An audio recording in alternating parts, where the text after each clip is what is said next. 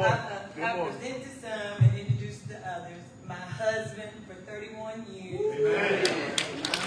His motto is, he asked me to say boss. Boss. Boss. Boss. Which means business of saving souls. All right. So repeat after me. Say, Reverend Jones. Reverend Jones. Reverend Jones. Reverend Jones. Preach the word. Preach the word. Not about you. Not about you. It's all about him. It's all about him. Give us the word. Give us the word. Good morning, church. This morning. Amen. My daughter, she was supposed to be here to do this, and she texted me and she was like, Mom, I have a scripture at Family Day to do. Can you do my scripture? I'm like, okay. So we're going to come from Genesis 1, chapter 28, verse 28.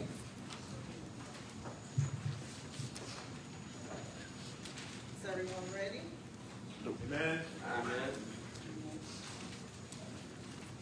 Anybody need an extra minute?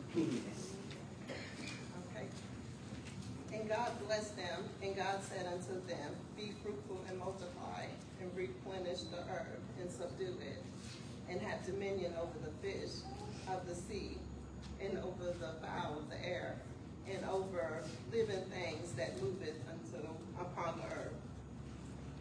We're going over to Luke 15, verse 20 to 24. Amen. Amen. Amen.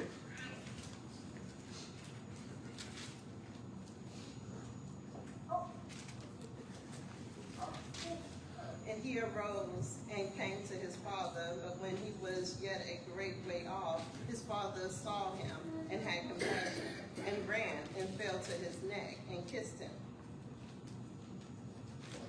And the son said unto him, Father, I have sinned against heaven and in thy sight, and I am no more worthy to be called thy son. Well. But the father said to his servants, Bring forth the best robe and put it on him, and put a ring on his hand and shoes on his feet.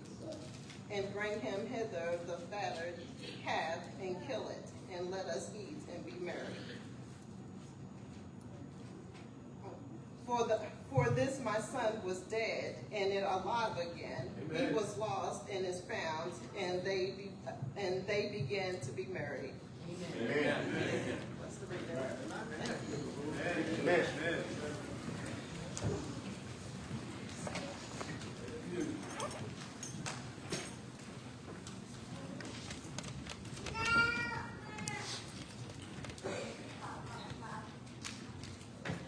Good morning, church. Good morning. Right now, I think you need to give yourselves a hand. I think you can do a whole lot better than that.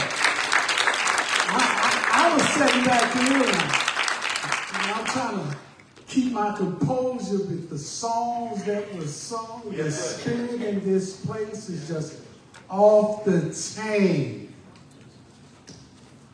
With that, if you just give me a little of your time this morning, I'm going to try to stay in the confines of being obedient. Even though my big brother, Brother Baskin, is not here, it gets on me about going over my time limit. I'm going to try to be obedient and do what thus saith the Lord. Amen. In that, the scriptures has already been read.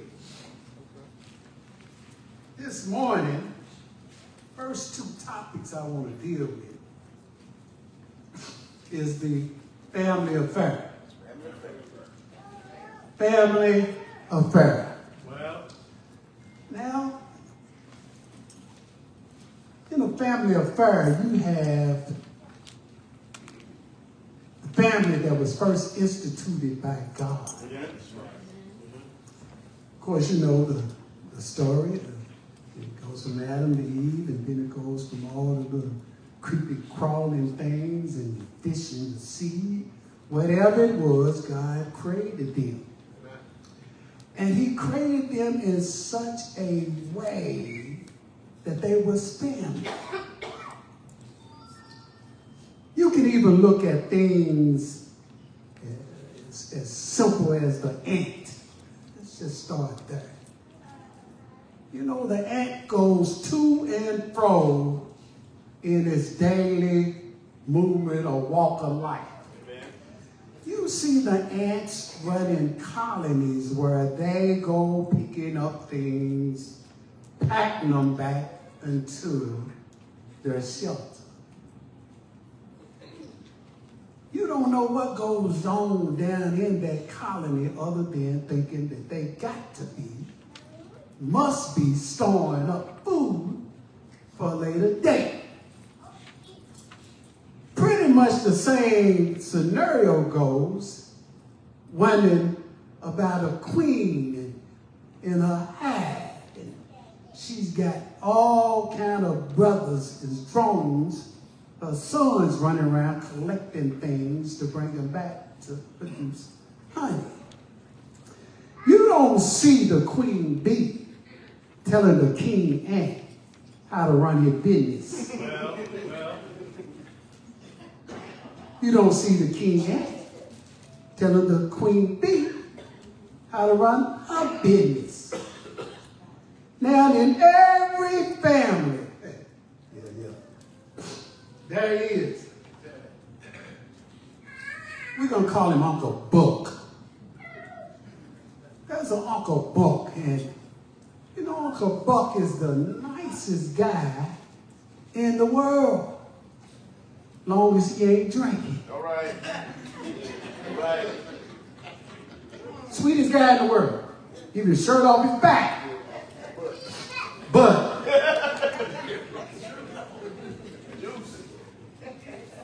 can't seem to stop Uncle Buck and what Uncle Buck enjoys doing. Then, nevertheless, you got we're going to call her Aunt Louise. Aunt Louise knows everybody's business, up in everybody's business, and got the most potty mouth that you can find on any woman. That's not a good look.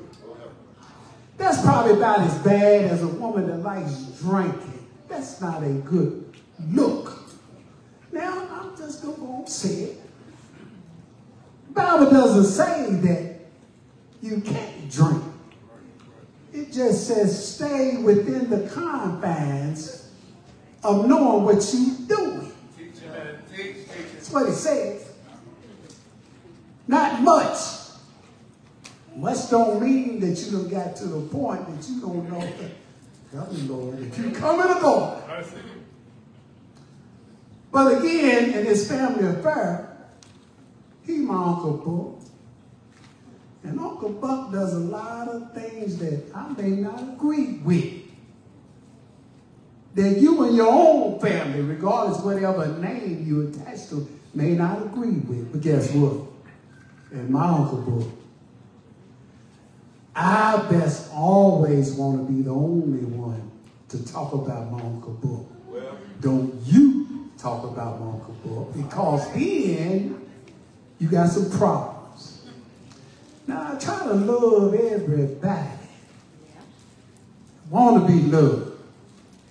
The same way with my Aunt Louise, but you just can't stop some people that was raised to do things a certain way. But in that family circle, I remember when things happen, y'all, that's unquestionable, very questionable. Say, for instance, there's a picture of a young girl that was coming up, fine to look on, and all of a sudden she found herself roaming the streets. And next thing I know, she was assaulted. Had to have the baby months later. And it was such a hush-hush that within the confines of your family circle, Everybody was cautioned, this is family business. Mercy. This business need to stay right up in this house. You don't take it out of this house and share it with nothing and nobody. Family business.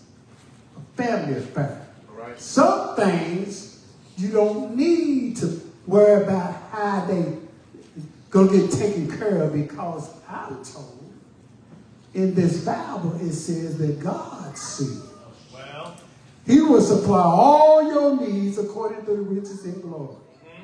So every time little old us's decide we're gonna try to help the master along, all we're doing is create some unnecessary movement. Because God knows what He do. And He don't need none of us trying to tell Him how to handle His business. well. Because whether you know it or not, every last thing that crawls or walks this earth, we are His business. We was created for no other reason but to give Him the praise. Yes, sir. Yes, sir. Yes, sir. Now, I got to look at this family affair, and it's kind of unusual over the years. I call myself trying to be as studious as I possibly can. And I got to looking at this particular occasion, and lo and behold, I ran across a statement that was made by my brother Toby, Reverend Monday here, and it was done about 14 years ago. And it was around on this same time of the year. And his message to us was, know your place, blessings of being obedient. Well.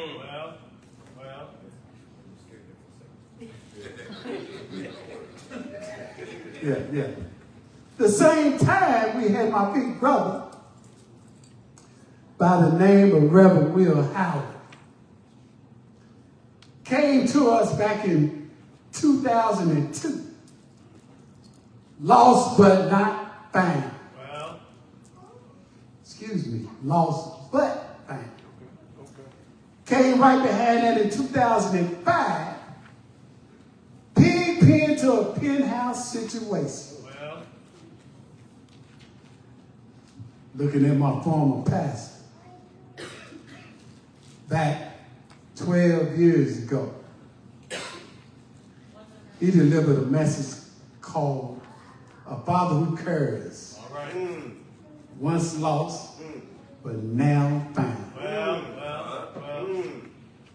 Then to my present pastor. 13 years ago. God's wisdom to wealth.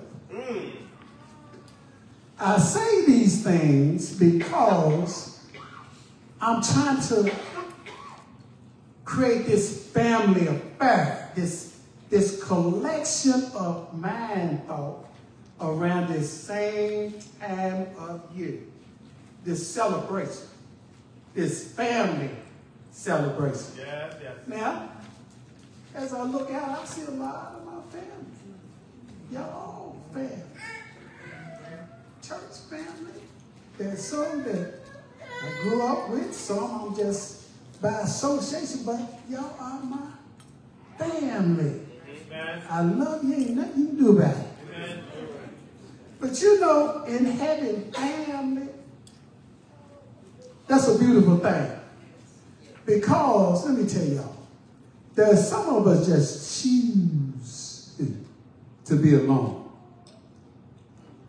They would tell you they're lost, or they're alone. They're alone but not lonely. Everybody needs somebody. The days and nights get long, y'all. Well.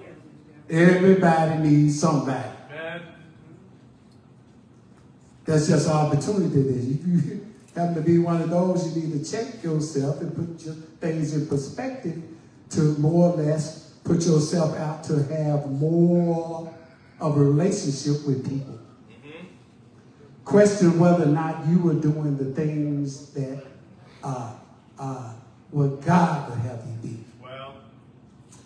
And then last, before I move on,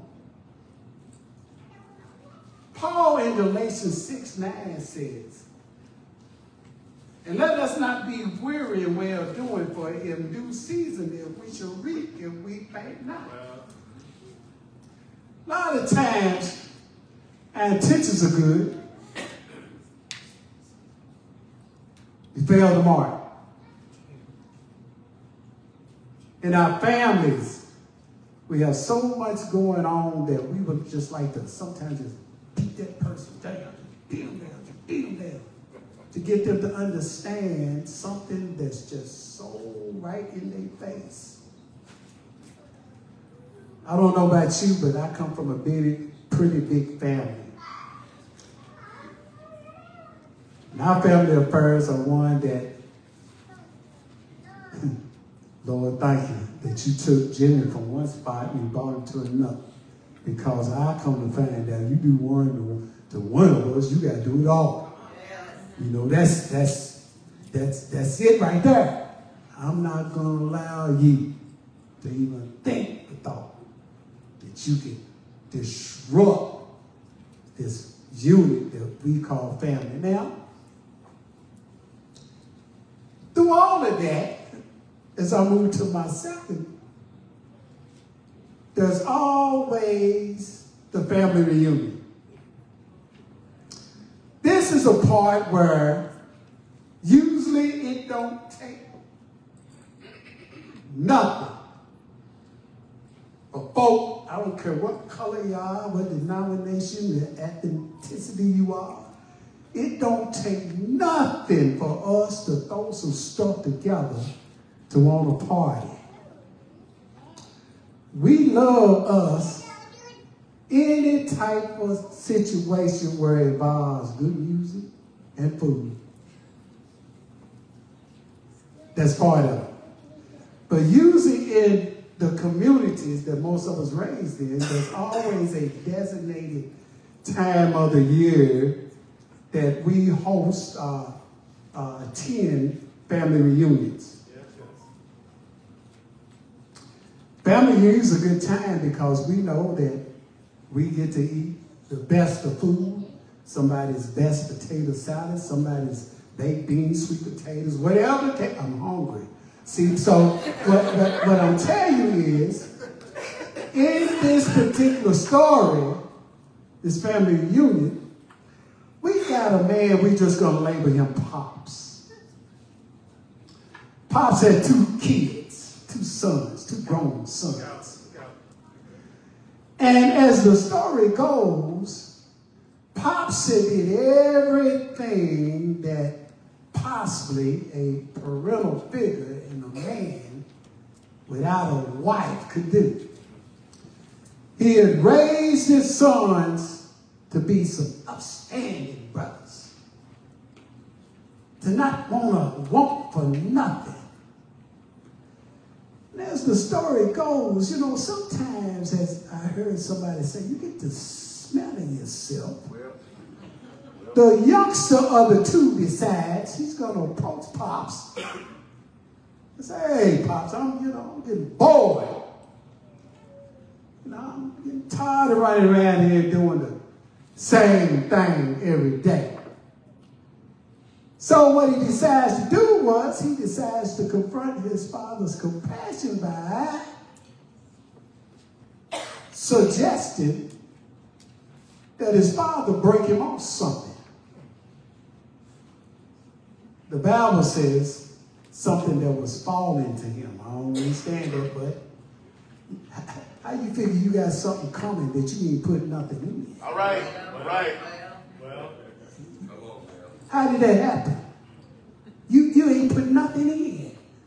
But the young boy, determined, as most of them be. Yes, sir. Because see, the problem is with that is, this is a child that for years spared the rod, you spoiled the child. mercy.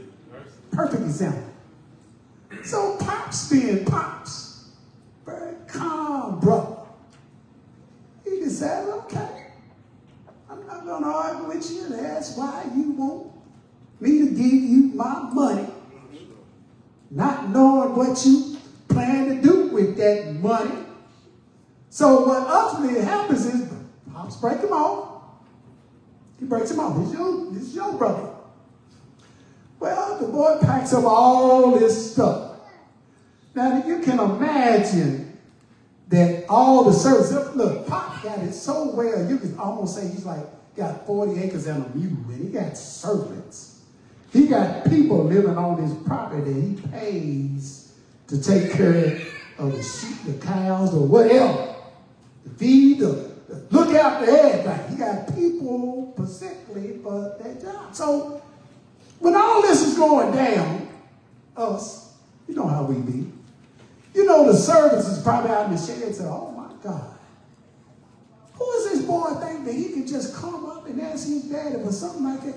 Who does he think he is? Well, gee, I've been out here slaving for years for the master. And he ain't thought enough about me to give me an extra even break of bread. But we're going to see where this goes. Well, as the story goes, the young boy packs up his stuff and he goes to a far land. Now, he gets there, y'all. He ain't made no plans. In a family structure, you always got to have some kind of plan. Amen. Amen.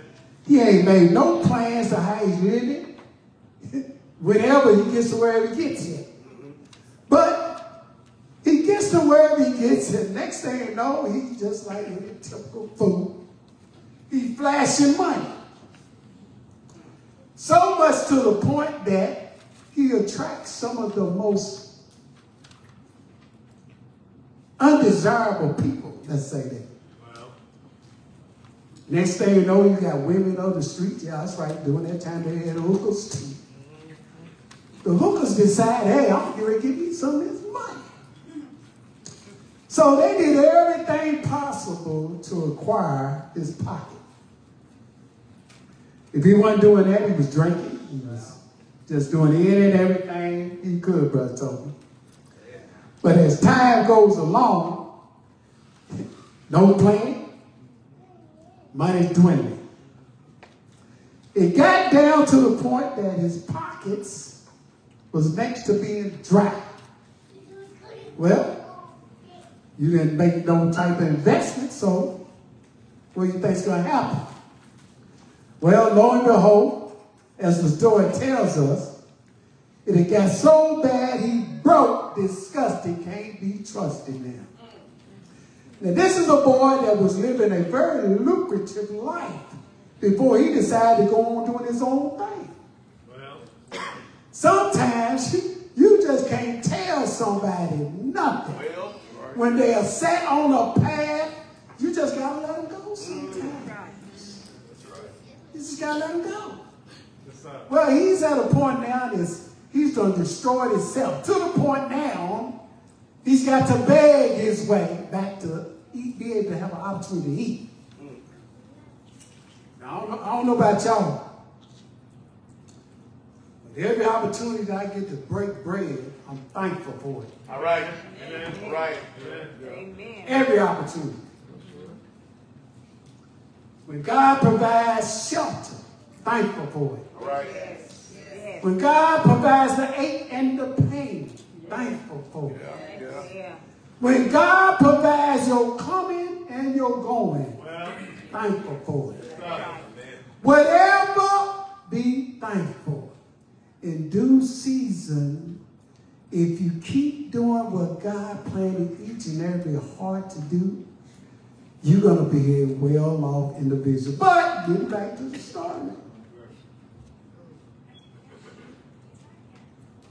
The kid now has to ask a formidable individual in that country, far country, for some help. All right. He literally begging. But you know, when your stomach gets to growling, and that joker gets to talking to you, and it's done made all kind of tunes and songs, this, that, and other, in and every one of us is about ready to do whatever is necessary to quench that hunger. Yes, sir. Plenty of times, me and my brothers have been off up in here, and our stomachs just get to growling like they're talking to each other. You know, this is where this brother was at, to the point now he's begging. God gives him a job to tend some pigs. Now, this is one of the nastiest jobs coming from him and his background.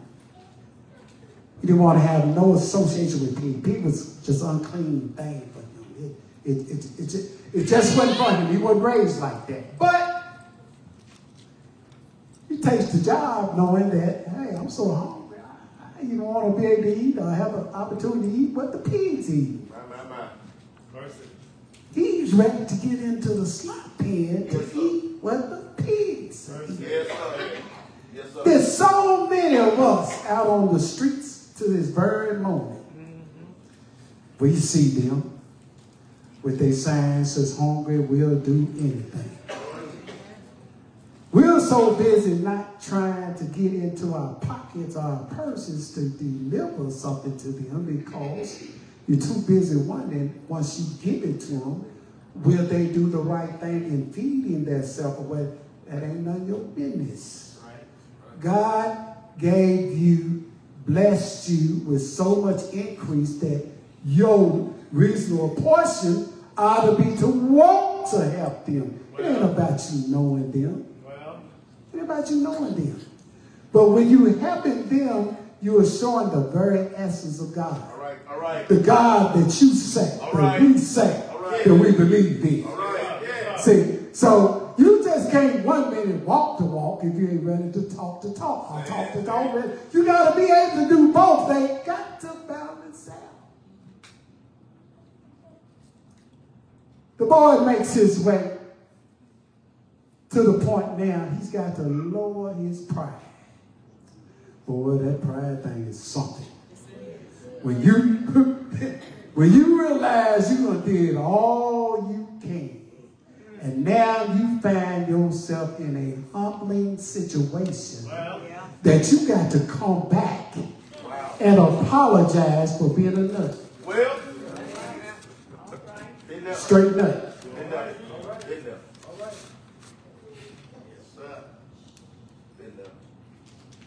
Somehow or another, he gets a clear thought that day. Gee, I can't keep doing this. Well, I need to make my way back home. So much to the point now, he's done traveled. Now he's done boarded on to what's familiar, his pop's property. Getting to the edge of the property, by this time every servant that came out of their shed, and you know, all they got plenty to say, how dare him? Who is this? No, not you. Not you coming back home. You had every reason to leave. Now why are you coming back crawling, begging? Gee, now you cutting off into my potato salad, my baked beans, because now you back home, you want something that I just got. Well, his pops, bless his heart. yes, sir. Pops. Seeing all the commotion on his property, and, you know, then when he looked in the direction, you think I see what I think I see. Pops decide he's going to run to him. You know, there's very seldom far in between we as father figures will go to our babies like that. You know, we good to think our babies need to come to us. A lot of times you got to put yourself in a humbling situation, you know, because if you raising young men, you want to be the example for them. Well, you want them to prosper, you got to be a prosperous person. If you want to lead an upright life, you got to show that's what you're doing. I know what I'm talking about. It's y'all. It's only a few of y'all within these confines of these walls knew who Jimmy used to be. Oh, yeah. Jimmy was a mess. But see, until the master got hold of me, snatched my coat, snatched me to a point that I realized that all the things that was implanted in me by way of J.B., my father, and Henrietta Jones, my mama, we called it Tiny.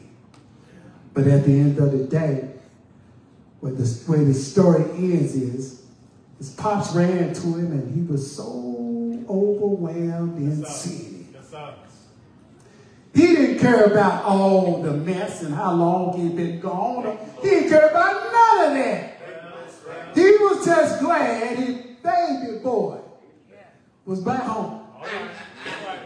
Even when he didn't understand why, he didn't question why. He was just glad baby boy was home. Amen. So much, he caught the attention of all the men and little servants out on the property now talking stuff. He said, hey, what y'all need to do now is quit running your mouth. Then you go get these particular items. I want you to get a robe, put it on him, get a ring, put it on his finger. I don't even know if he has shoes, but get him the best sandal. Put him on his feet. Why are you doing that? It's a time to party, so I want you to go find the fattest of the fat. The fattest one. Bring him in here because we're going to roast. We're going to have us some serious a Winnie roast. We're going to have us a nice pig roast going on. Everybody's going to eat good that day. All right. Everybody did eat good that day. All right. But see, always a little clinch to the story. All the time this is going on, you got the other brother still in the field. All right. Lord help him. He's in his feelings now. Because his baby brother done came home. And when he's approaching the big house, you hear all this music going on, all this laughter, all this happy coming out the house. Big brother standing out there trying to understand what's going on. To the point now that Pops says, where my elder at? So he goes out and finds his elder son, and they had somewhat of a confrontation because the oldest son felt like, how in the world you allow this boy to go away from here for so long and you invite him back like ain't nothing ever happened.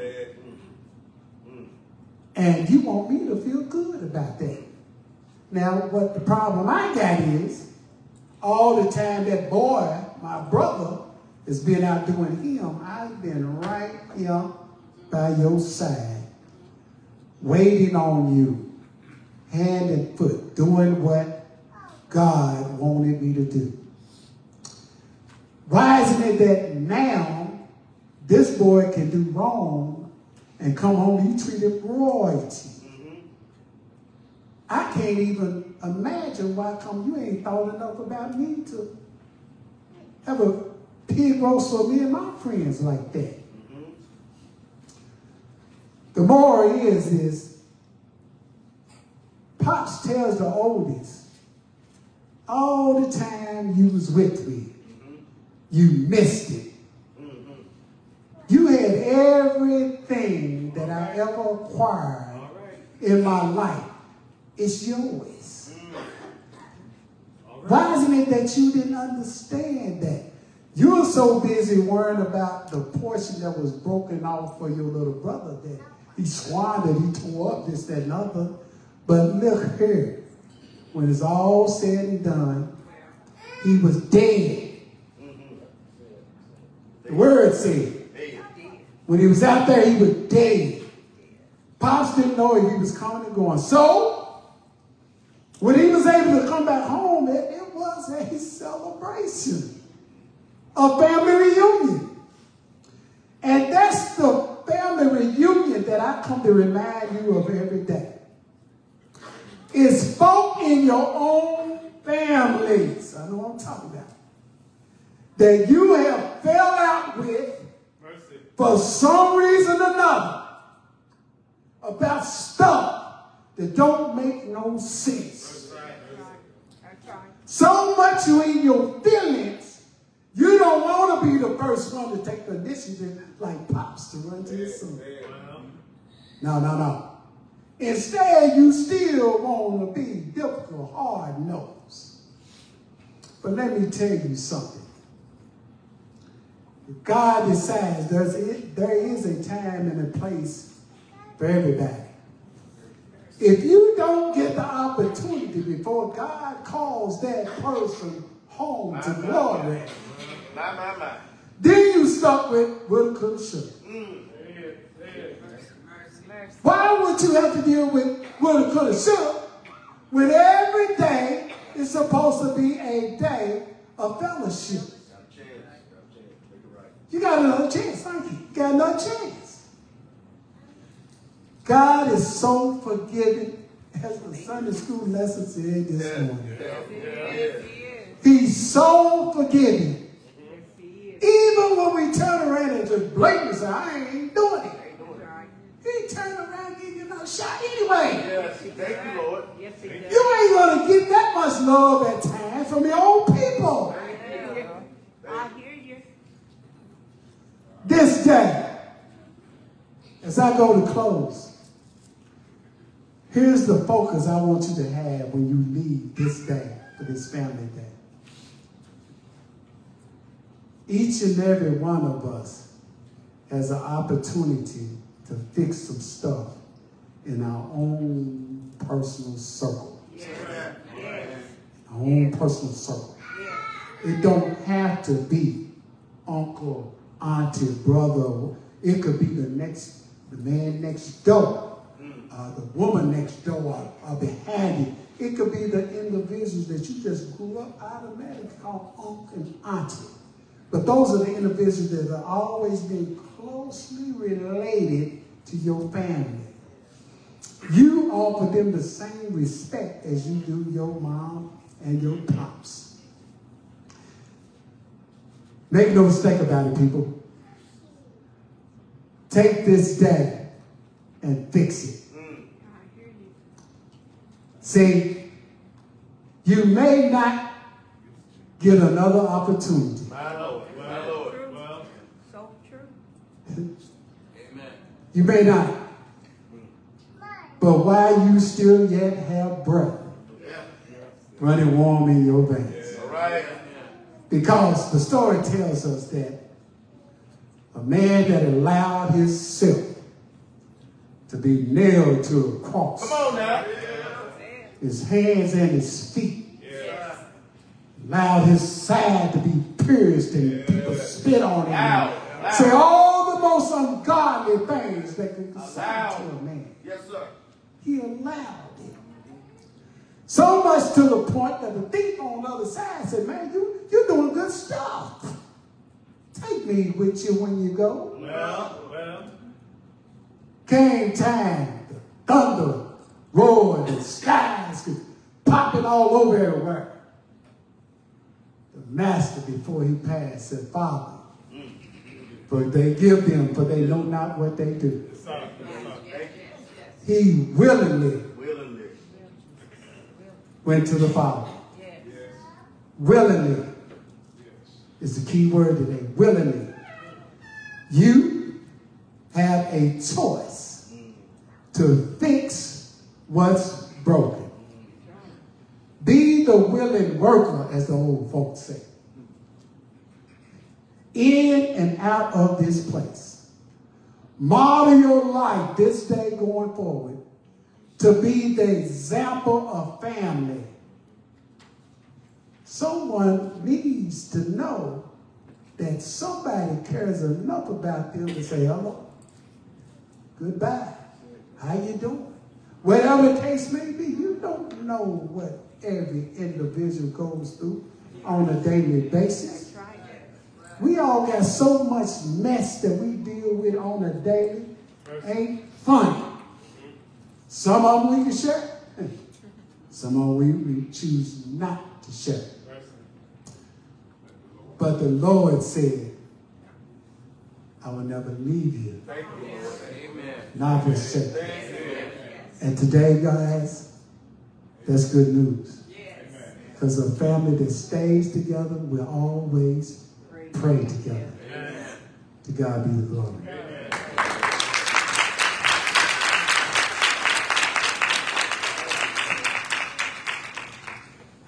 If I just happen to say something in my weak way today to inspire you,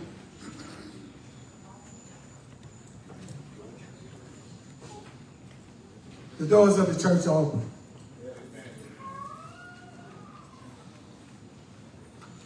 We here at this little church beside the road that likes to band, like to think of it. This is a small place where we got big hearts. Amen.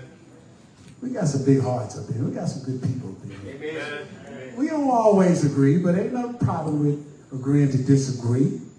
No problem with that. But when we work together, look what we have been able to do. Thank you, Lord. Look at what in this short period of time, when our pastor left, a lot of us was in distraught. They were distraught. What are we going to do? What are we going to do? Pastor Scott is going, what are we going to do? I need you. Yes. But God always shows up with a ram in the bush. If you need to be prayed for, you need a church home, please come this way. Ain't nobody's business but you and God. You ain't got to disclose to all of us what you feel. You are important to He does forgive. His arms are so wide, He got room for all of us. Please come. You need me. We're all a part of God's body. Stay with me. Agree with me. We're all a part of God's body. It is His will that every need be supplied. You are important to me. I need you to survive. Amen. Thank you. Thank you, Reverend Jones.